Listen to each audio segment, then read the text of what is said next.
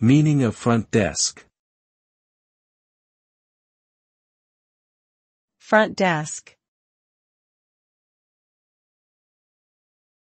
Front desk. Front desk. Front desk. Front desk generally refers to a reception area or counter, often found in hotels, hospitals, offices, or other businesses.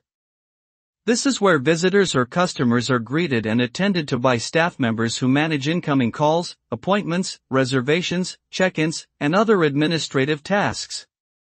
The front desk serves as the initial point of contact between the business and its clients or visitors, and therefore requires staff members to have excellent customer service skills, patience, and good communication abilities. Overall, the front desk plays a crucial role in giving a positive first impression and ensuring smooth operations for the business.